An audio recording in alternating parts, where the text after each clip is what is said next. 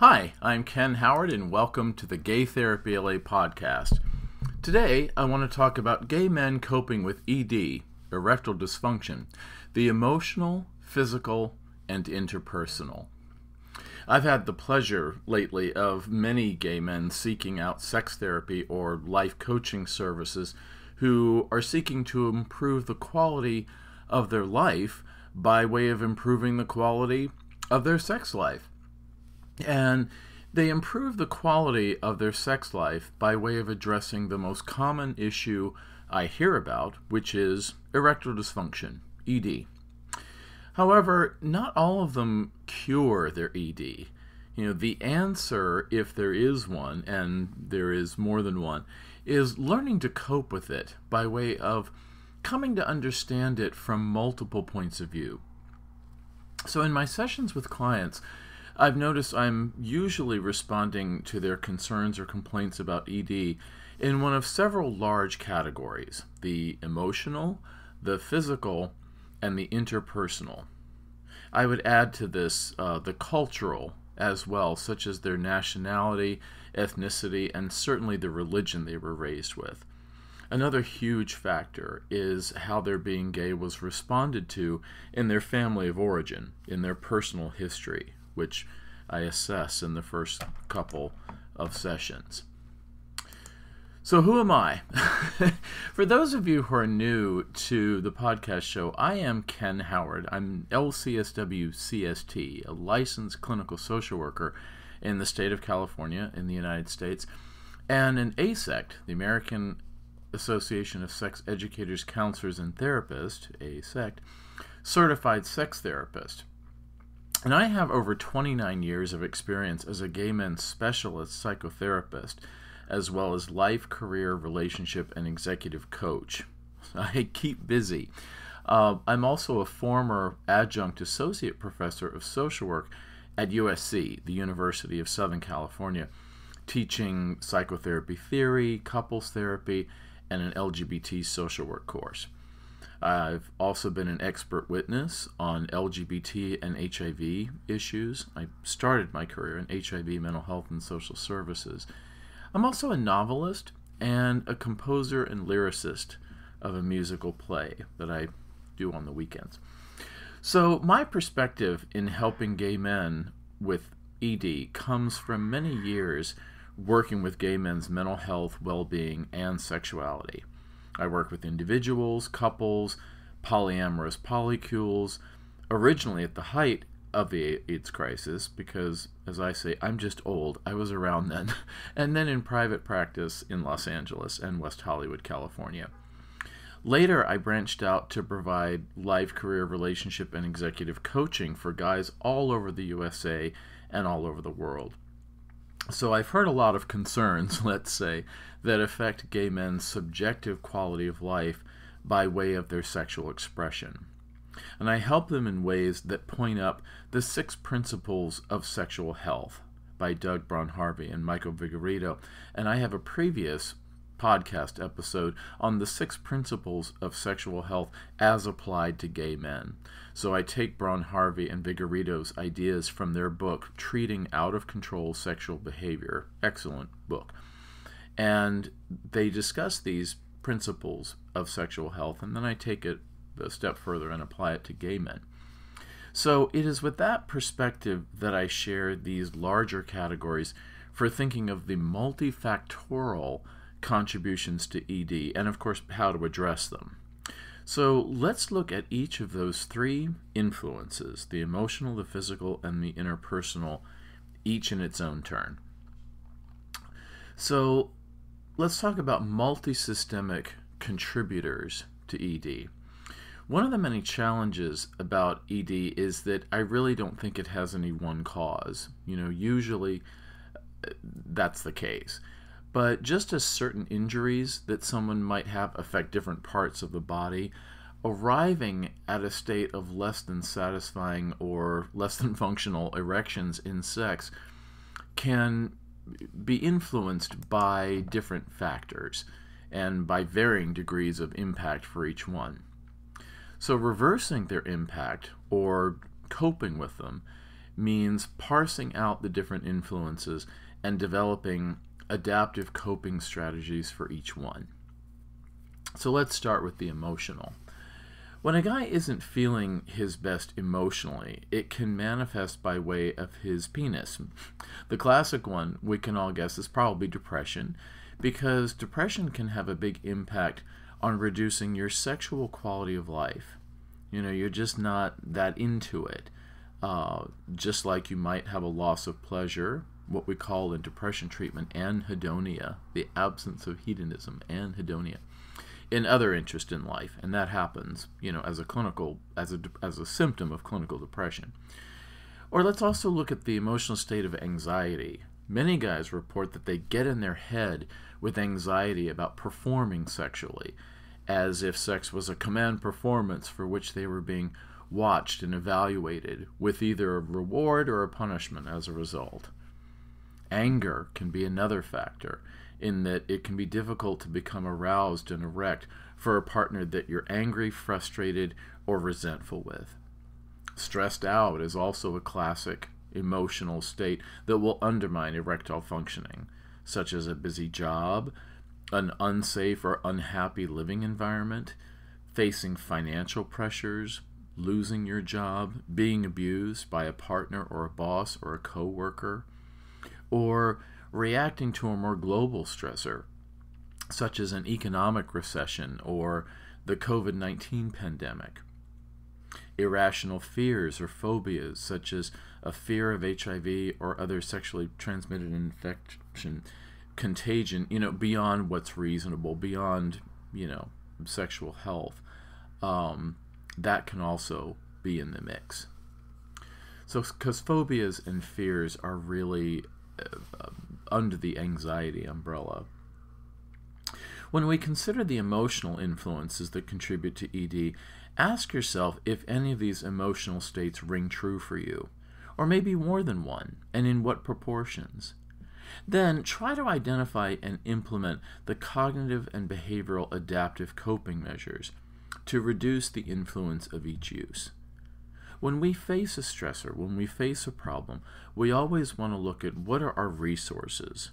An internal resource might be a commitment to addressing the issue, or it might be the courage or the stamina to see it through.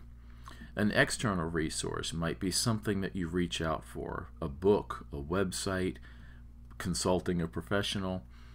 And coping measures are about not necessarily eliminating the thing that's challenging you, but learning how to adapt and respond to it so that whatever that stressor is has less impact on you and your quality of life. But in these examples, depression might need treatment from a therapist or an antidepressant medication that you'd get from a psychiatrist, a type of MD, medical doctor. Anxiety might need cognitive behavioral therapy for addressing the source of the anxiety, such as catastrophizing thoughts, and a cognitive behavioral therapist could help you identify what those are and help you to kind of take the sting out of them by offering you alternative ways of thinking.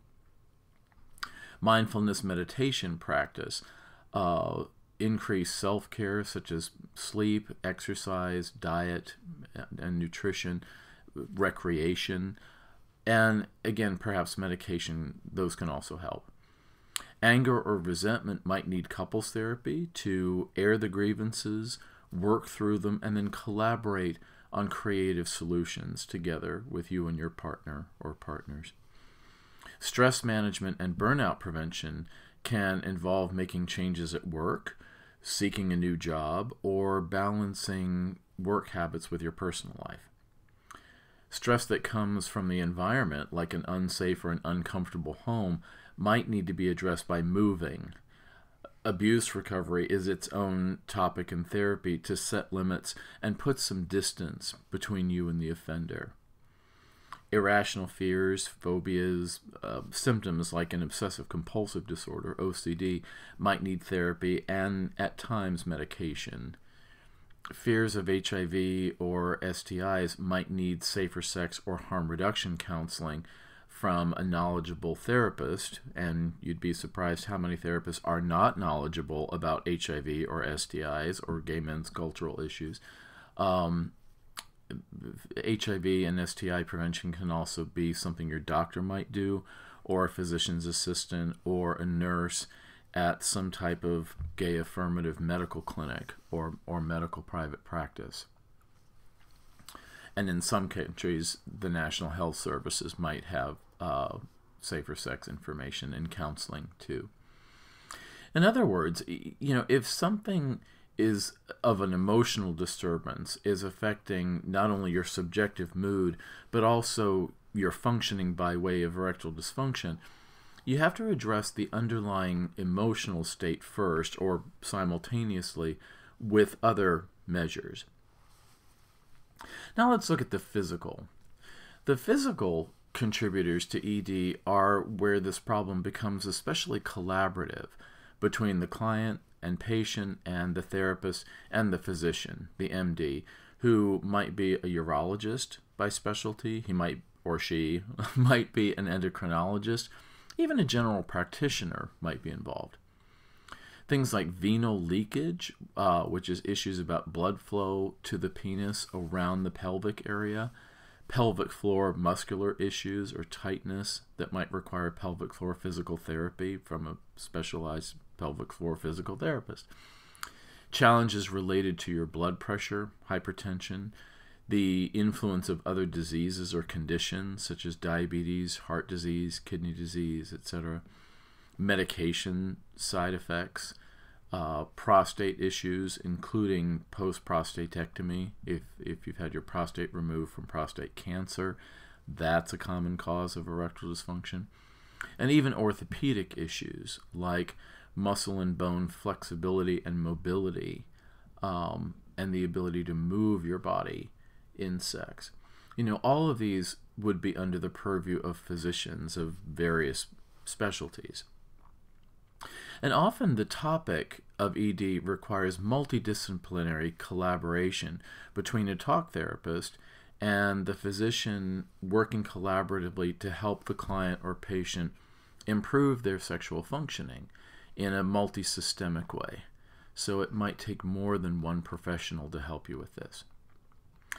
Coping with the physical influences of ED involves clinical assessment, the diagnosis, and treatment interventions specific to what's found in the assessment, which are ideas that could apply to the therapist. A therapist would do that, and to the physician. They both would follow that assessment, diagnosis, and treatment plan model for helping their patient. Where the psychological versus the physiological begin and end can be challenging, which is why it's best for the patient's therapist and physician to consult with one another to assess what they see in their patient. They kind of talk behind your back and give ideas to one another about what they're seeing in their assessment, what they're observing in you, and what they think the contributors to your ED might be, and of course what to do about them. Now let's look at the interpersonal. So similar to what was mentioned above about anger, ED related to conscious or unconscious anger at a partner and other just interpersonal relationship factors can contribute to ED. I've worked with gay widowers who experience ED after the death of their partner or spouse because on an unconscious level they were prevented from having sex with a new partner because it felt like cheating on a partner who was deceased. Other guys have reported erectile dysfunction as a result of feeling like they were betraying their parents or the clergy of their religious upbringing by having gay sex in the first place. Other guys can feel interpersonal pressure because they see their sexual activity in the context of trying to compete with gay male peers, and they're kind of stud bravado stories that sound like, straight guys in a locker room. Let's also look at the cultural. So similar to the feelings of guilt that a guy is betraying his parents or clergy, other cultural issues can place pressure on the man's sexual functioning. These can include expectations of men to or not to perform intercourse and under what circumstances. Gay men endure so much cultural pressure, usually of the religious conservative kind, but other cultural pressures might be expectations of what real men must or must not do. We might be pressured to be virile and use that penis that you've been given, but only in the heterosexual and procreative sense. When we are told that we must, but also that we must not, by our culture in different sexual ways, that can be a stalemate where the penis just kind of gives up the ghost. Even the pressure on gay men to be seen as virile tops is a sort of within gay culture pressure. The pressure on bottoms to become erect and even ejaculate from anal and prostate stimulation from their top is also present. And some guys can do that as bottoms and some can't, but that's an ED pressure even on gay male bottoms. Meanwhile, the top is judged by his ability to bring his bottom to orgasm just from the size and speed and angle and pacing and technique of his own erectile functioning. So there are pressures everywhere, straight and gay, tops and bottoms, and then we wonder why ED is so prevalent in our society and in our world. In addition to any coping that we might do with these emotional, physical, interpersonal, or cultural contributing factors, we must also challenge the prevailing ideas socially about what sex is. We're all conditioned to view sex as legitimate only if it's about penis in orifice to simultaneous orgasm model, and sex is so much more than this. Even in the most fleeting of hookups or tricks or one-night stands, there's the role of foreplay and kissing and erotic touch or using toys or bondage play, sensual objects or materials, sexy talk, massage, licking, wrestling, impact play, role playing, and so much more, than these perfectly legit sexual experiences that may or may not involve penile functioning, but they can still be fun and intimate and rewarding and satisfying and even loving. So perhaps beyond Viagra, Cialis, Levitra, Trimix, cock rings, whatever, our best tool for addressing ED simply starts with exploration of the consideration of all these disparate factors, and then applying lots of critical thinking to find what a rewarding sexual experience is for each of us. So if you'd like support for your own sexual identity, expression, or troubleshooting as a single guy or a gay man in a relationship, please consider therapy if you're a resident of California, where I'm licensed, or coaching if you're anywhere else. And there's areas of overlaps, but I can explain the difference between therapy and coaching if you're interested in that. You can always email me at ken@gaytherapyla.com or call me or text me at area code 310-339-5778. So in the U.S., I think it's 01 for the U.S., right? Then the area code 310-339-5778 for more information or to book an appointment for help with this or just about anything going on that affects gay men's mental health and well-being.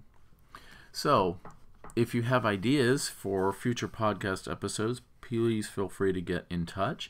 Share this, if you can, with other gay men that you know that might enjoy hearing the episodes. And visit my website, gaytherapyla.com, for the archived blog articles and for other information on services. So thanks, and I'll see you next time.